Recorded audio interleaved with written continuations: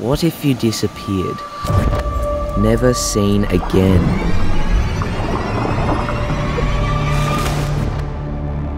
For most people, it's a faraway nightmare, but for others, they are confronted with a horrific reality. We were skin diving off the end of the beach, a bit further along, and just a bit of bad luck. The third guy got eaten. Just purely 1 in a million chance.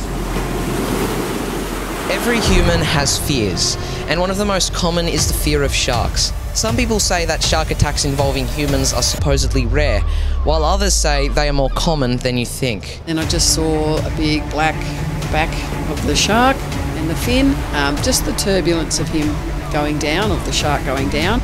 All I know is that this shark was a massive shark. I saw his hand spear on the bottom. The bloke saying, don't go in there. And he had me by the legs and he wouldn't let me hardly get my head in the water.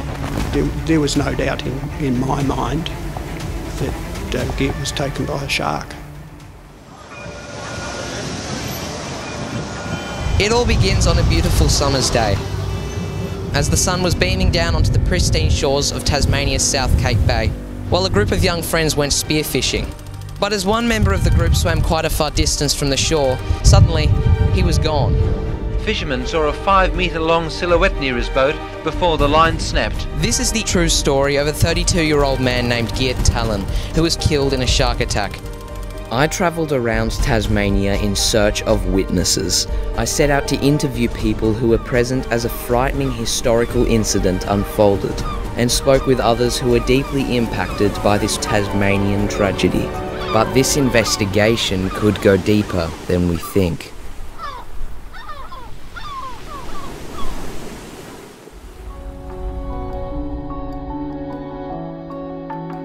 I'm right now in a place called Cockle Creek, the gateway to the World Heritage South Coast walking track. And I'm actually going to be hiking to find a very significant location that was part of this story.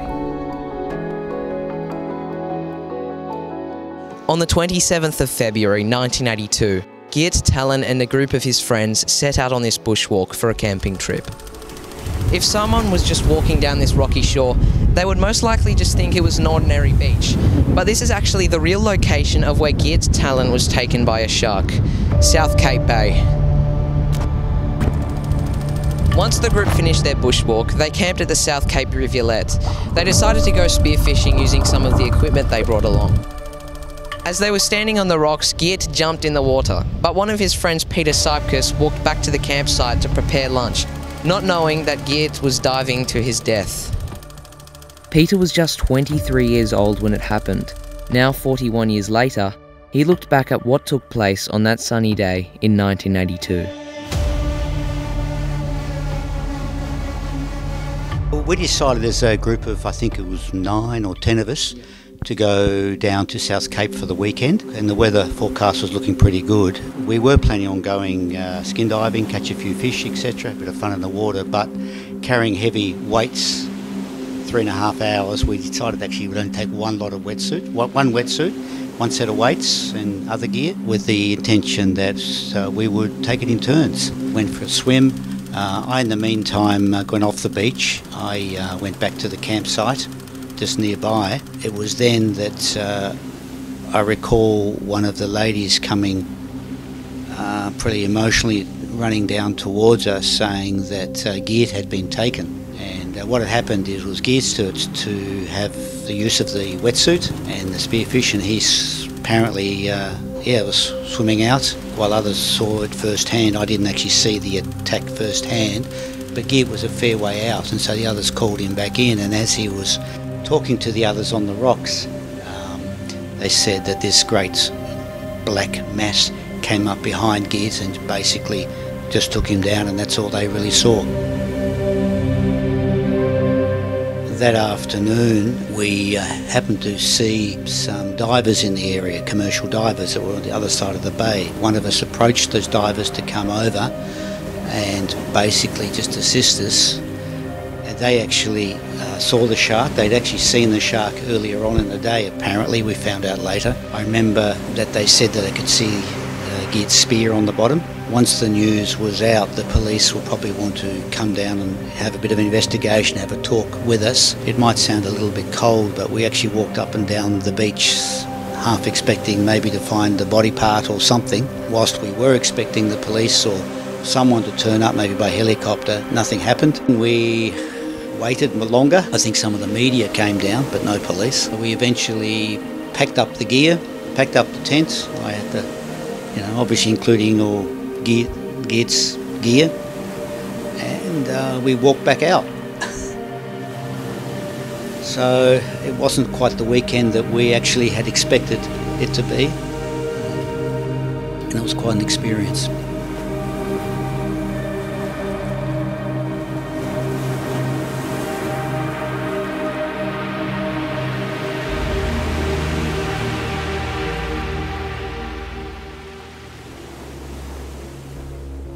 Great white sharks, or Carcharodon carcharius, are a species of mackerel shark, and they are notorious for migrating.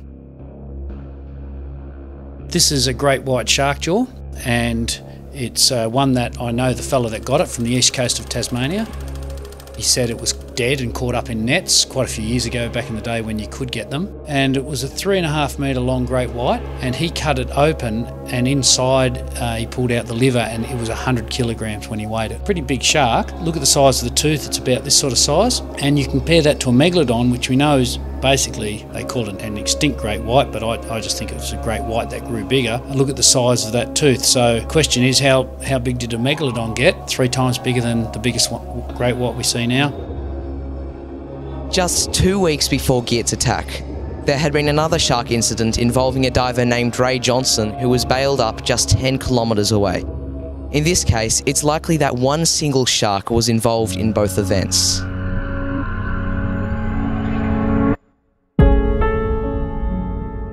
Geert was a friend of mine. He was a lovely fellow, a few years older than most of our circle, a member of our church, and we used to get around and do things like camping and fishing and snorkelling and those sorts of things. He worked for, I think it was the customs, federal customs people, while he was working. Yeah, a good guy. Could you tell me about what you were originally doing in South Cape Bay? Well, our church group had gone down, I think there was about 9 or so of us had gone down to do some camping, and we decided to do a bit of snorkelling as well, and spear fishing to catch a few fish and maybe find an abalone or two. So it was a social outing. I can only say what I've been told. So my wife Jackie and 3 others actually saw the shark attack. They saw the part of the shark, the fin, the tail, a swish of blood as Geert disappeared, and that was all they saw. So we all took a rucksack with camping gear, and we took 1 set of spearfishing gear. The abalone divers who came to help later on actually did think they saw the shark, and they said it was longer than their boat, which I think was at least 5 metres. Swimming around in a wetsuit makes you look much like probably seals and maybe other fish in the area. How far out did he snorkel from the shore? Well, there were 3 of us, of course, who went snorkelling. I think we probably went out no more than about 20 metres. The bottom was probably only 5 metres deep, close to shore, but it dropped away fairly quickly, and when you're snorkelling you really can't go into very deep water. So the thing that really, I suppose, would play on my mind or be in my memory is that I think it was first myself that went into the water, then my brother Phil, and then Geert, and it could have been any one of those 3 that the shark came across. So it was, pure fortune that both myself and Philip were out of the water, and misfortune for Geert that he was in the water at the time.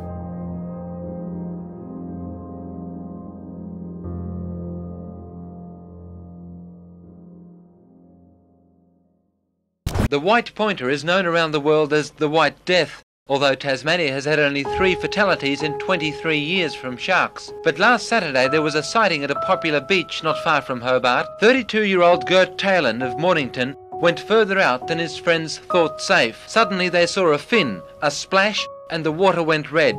Talen had disappeared.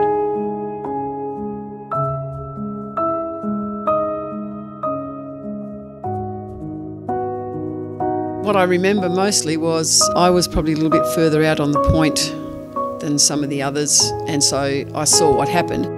Geert was a little bit further away, further from shore, I guess, than most of the other group had gone, but that wasn't unusual for him, because I remember we used to go to 7 Mile Beach for, you know, just youth camps or whatever. He would just go for a swim and you'd just see him disappear, and you wouldn't know where he was, and he'd come back 3 hours later running down the beach. So he'd had a big swim and a big run. So he was very, very comfortable in the ocean. And this day, yeah, he was just out a little further than the others, and they started calling him in. And I don't know why, whether it was because they wanted him to come closer to shore or whether it was because they lost the fish off the rocks because it had been swept off. So I just called him in as well. I just, you know, signalled for him to come in, and he looked up and just went like that and then popped his head back down, and then I just saw a big black back of the shark and the fin, and then just the turbulence of him going down, of the shark going down. And then I saw blood sort of appear at the top of the water. It was very quick. Then, of course, we saw seagulls coming down, so it was a bit, yeah, it wasn't very nice. So we were just camping, just a bunch of young people from the church, having a church, it was just a church group, youth group. Yeah, we just went for a weekend camp, basically. And they had one wetsuit and just one lot of spearfishing because we had to carry it all in. And I know that Geert was the last one to go. The others all had a go, and they said to Geert, come on, have a go. And I think he was a bit, oh, no, it's all right. And they went, no, go for it. So he did, he went. When I spoke to the media the following day, I think it was, I asked them to make sure that they helped with some of the gear. But they took helicopters down. As far as I know, they didn't help at all with bringing any of the gear back. They were just interested in a story, I think. I think all they found down there was a broken spear.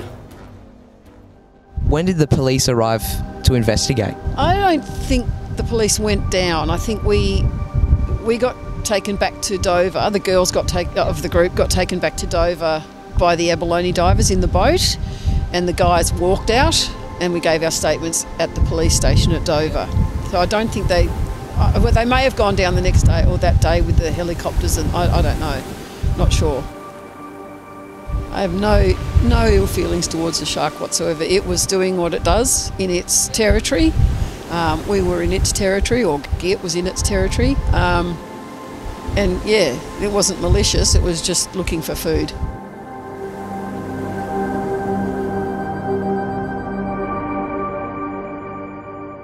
It's just as it happens. You know, you can't protect yourself forever for everything around the place. You just can't do that.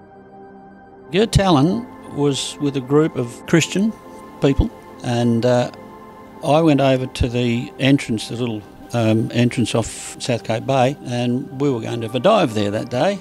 But they walked down the shore. I was talking to Geert Talen and a few other fellas, and I said, what are you going to do? And they said, well, we're just going to spear a few fish. And I said, okay, well, that's good. Well, we'll just put our wetsuits on and leave you with it. So we went across to the other side of the bay, and we worked over there. That's when this fella came running along the beach doing a distress signal, and I just, we picked him up off the shore. He told us that his mate had been taken by a killer whale. And I said, well, I don't think that's the case, because at that particular time in the year we don't have killer whales down there. There are other places in the world, I think. We had an 18-foot shark cat at the time with my mate Jeff Harper, and he was also my diving companion. And I wanted to get my head down in so I could actually have a look and see if it was down there or whatever was left. And I saw his hand spear on the bottom. The bloke saying, don't go in there. And he had me by the legs and he wouldn't let me hardly get my head in the water. After about 5 minutes, this huge shark came up off the sand edge, just cruised slowly under the boat. I knew how big it was because it was sticking out both ends of the 18-foot shark cat. And it did that 3 or 4 times, and then it disappeared. I said, look, we better report this to the police. We took, I think, a couple of the women, we took them back to Dover, contacted the Dover police. They were waiting on the jetty for us. And John Sherry was the actual policeman at the time. And as soon as I mentioned it to him, he's running around putting his wetsuit on. I said, "What are you doing?" He said, "Well, we've got to go and try and find what's happening over there, see?" And I said to his wife, I said, "Well, look, you want to talk a bit of sense into this fella, because if he jumps in the water and saw what I saw," I said, "he's not coming out." I made one statement. I said, "Before he leaves, make sure his will is fixed." And that was that. I don't know what happened to him after that, but we went home and then they all went on their mad shark hunt the next day and all that sort of stuff. The serious part of this is that a lot of things happen. They couldn't find any trace of Geert. I would have thought that he would have floated to the surface, or because sharks really don't like the taste of human blood. And I think what the shark did after they took him, he took and spat him out on the sand edge. I was just observing, and I could see a milky, didn't look like blood or anything in the water. And I thought, at the time, I didn't worry about it too much. And then I saw all the birds all fluttering above the water, and they don't usually do that until there's either food or something there for them to have a look at. I didn't go back. All the people came around next day with shark hooks and all that sort of stuff, kill this beast and all that sort of thing. But that shark had actually bailed up Ray Johnson a week before. It was exactly the same shark because it had a white mark on it. But anyway, that's as far as that goes. I don't have any requirement to go back and swim in that area again, because they're local and they look after themselves.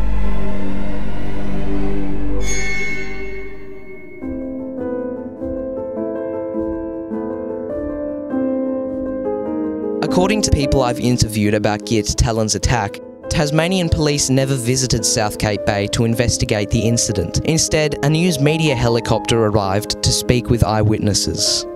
To find out more information, I spoke with former Tasmanian Police Constable John Cherry.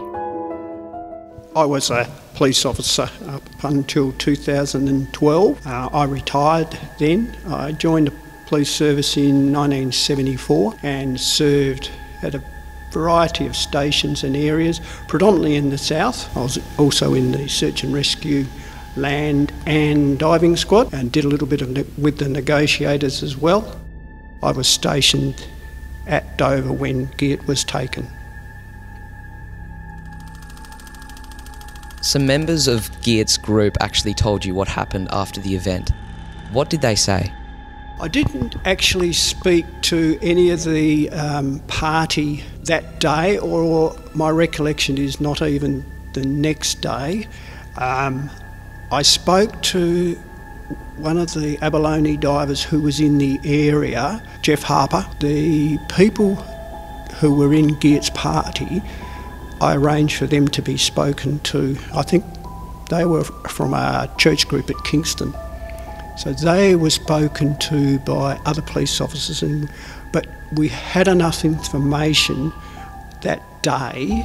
I arranged for a team of divers and the police vessel Vigilant to come down and collect me, and we were intending to go into South Cape Bay and dive the next day. In any sudden death or death under unusual circumstances, police are required to investigate it under the direction of the coroner. Now, the coroner has a police officer generally working directly for him or her. It'd be fair to say it was a pretty straightforward investigation. I would have prepared the report. I would have sent the file, or a copy of the file, with my questions to Kingston Police Station, and a police officer from there would have interviewed the witnesses. I believe we took photos of the area where Geert was taken. The file would then have gone back and the coroner would have made a decision whether or not to have witnesses attend court, or whether they would just accept the declaration and the cause of death was down to a shark attack. And I may have had a telephone conversation with some of the Geert's party or Geert's group. Yeah, but I can't recall whether or not I spoke to any of them personally at that time. Were you scared at all going diving to find the shark? And did you decide to do it in the end? Was I scared?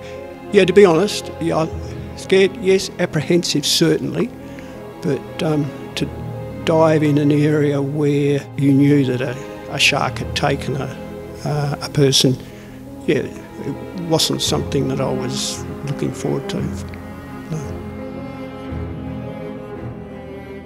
James Mison warned you not to dive in South Cape Bay because of the shark.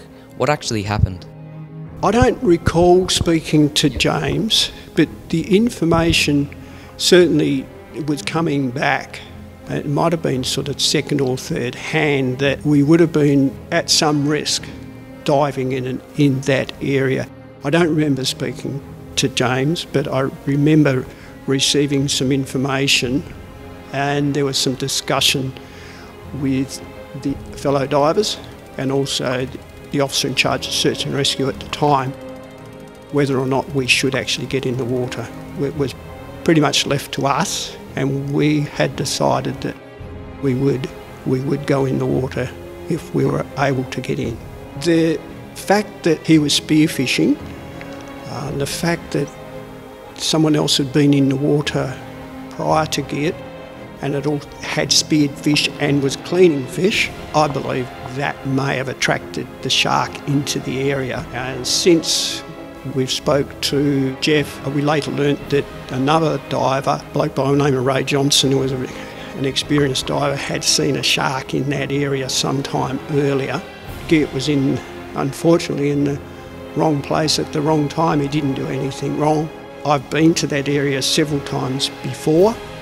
I had actually swam in exactly the same spot several times. The police launched Vigilant left Hobart, but soon found herself punching against 40-knot headwinds. Finally, the 10-metre swells just proved too much, and she had to shelter in Research Bay, unable to get here. The conditions were simply too rough for divers to go in over the side. Media helicopters arrived at the scene the following morning.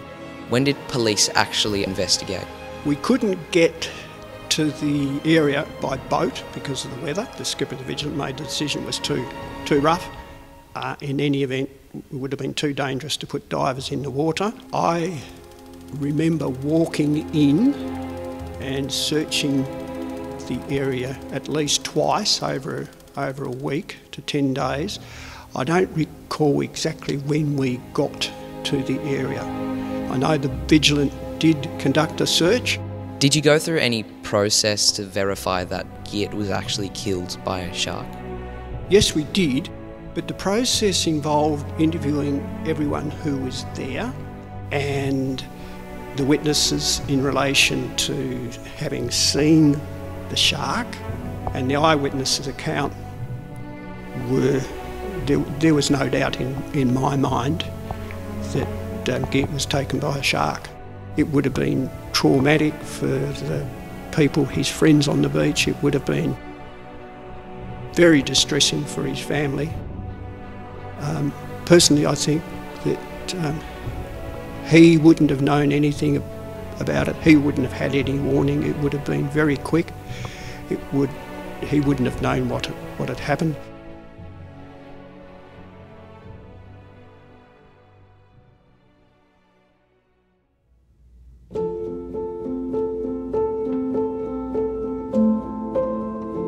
The shocking death of Geert Talen struck fear into many people's hearts. It severely impacted the abalone divers on Tasmania's south coast, who earned their wages by diving in the very waters where it all occurred. Diver Ray Johnson was bailed up by a white pointer only 10 kilometres away 2 weeks before. Both events were thought to be associated with one great white shark. This was a direct threat to the livelihoods of divers in the area, but locals had found a solution to this problem. Queensland shark hunter Vic Hislop soon flew to Hobart in hopes of killing the shark responsible. One local stated, "No one is diving at the moment, but they know they have to go back to work sometime. We are all hoping that Vic Hislop can get the shark for us.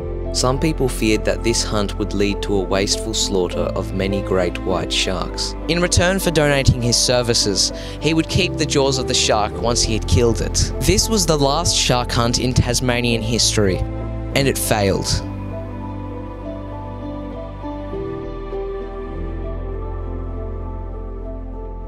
Tasmanian author, natural historian and shark advocate Chris Black informed me of the outcome of this legendary hunt.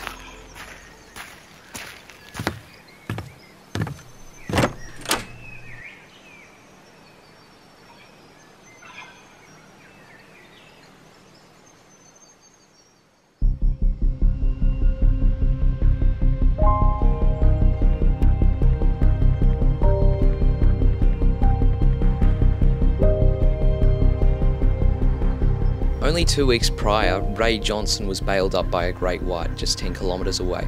Could that have been the same shark? I believe it possibly was. Now that's not to say there couldn't be a number of that size white shark operating in those waters at that time. There is plenty of offshore reefs laden with prey. It's a spot that a white shark would be very comfortable in, and it would pay it to be there. It's circled him a number of times, kept him on the bottom and kept him from getting to his boat until he finally did make a break for it. Given that it was only, I think it was around 10 kilometres as a crow flies from the site of the South Cape Bay incident, it's quite likely that it was the same shark, I believe, just from that perspective. We should add to that the abalone fraternity are quite close-knit, of course, and they speak to each other. When Ray's story came out, he described a particular pattern of scarring on that shark. In particular, a rectangular white discoloration of its hide on the dorsal surface back towards its tail. When the 2 abalone divers in South Cape Bay went over to assist in the Geert Talen incident, when the shark swam beneath their shark cat boat, they noticed very obvious scarring, and they immediately said, that's the shark that bailed up Ray Johnson. Scarring on white sharks is not unusual. Some of them are very heavily scarred, but that particular scar pattern towards the tail suggests to me that it possibly was the same shark. Soon after Geert's incident, Vic Hislop, shark hunter from Queensland, came down to Tassie. What was the outcome? The outcome was disappointment for Vic, I'm happy to say. I can't hide that. Vic Hislop, for those who don't know, he branded himself the Shark Man. He made a living, essentially, by killing big sharks in the 1970s and into the 80s, all around Australia, usually in the wake of a shark so-called attack. He was a high-profile shark hunter. He liked hunting sharks, and he had a shark show. He had a book out.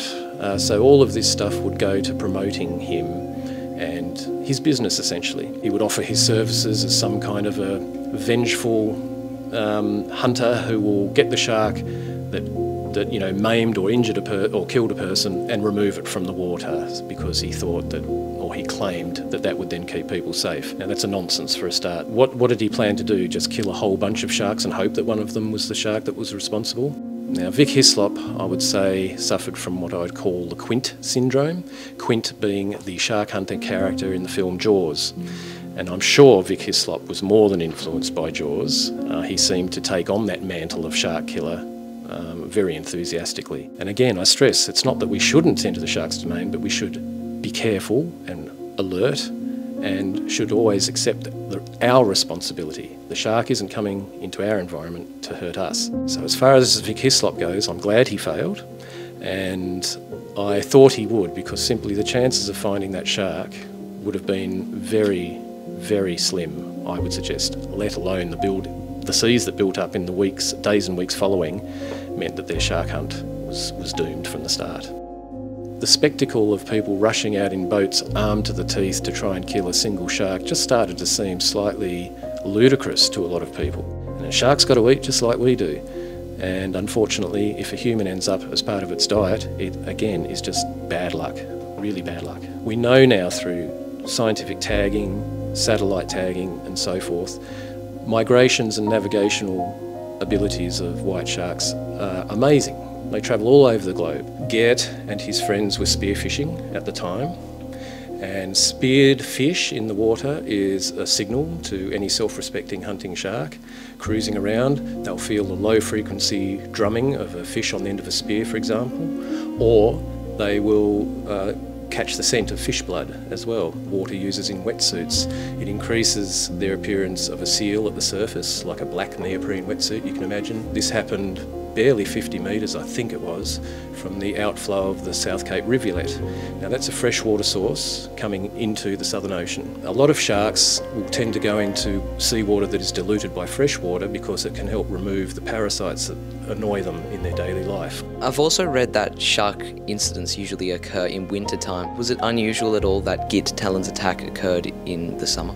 Many white sharks have been captured in Tasmanian waters in the winter months, and in fact a number of the human-shark interactions, fatal or otherwise, have occurred in winter. It's around winter time when fur seal pups are taken to the water on their own for the first time to hunt, therefore they're inexperienced. Now of course after eons of interaction between these two species, a prey and its predator, sharks have come to know these rhythms of the seals, and therefore they are in our waters in wintertime for just that reason. Geert's incident was of course in the height of summer, but that is not unusual either, because in terms of sheer numbers of sharks, there are probably more sharks in summer of many species. Makos come into our waters during those months and stay until around autumn time. What is interesting about Geert's is that it was a very large shark from all accounts. We're probably talking around a 6-metre shark, almost as big as a white pointer will get. If a great white's lifespan is up to 70 years, could it mean the shark that killed Geert Talen is still lurking today?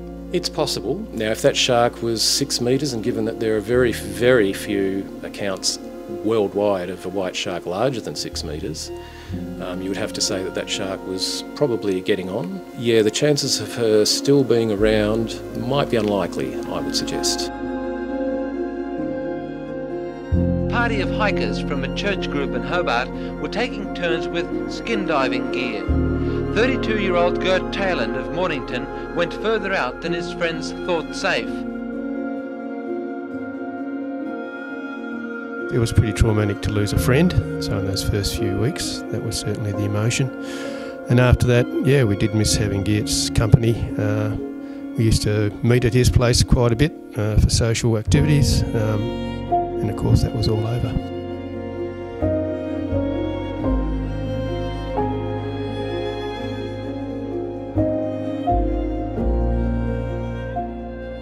It's not something that sort of I dwell on, the attack.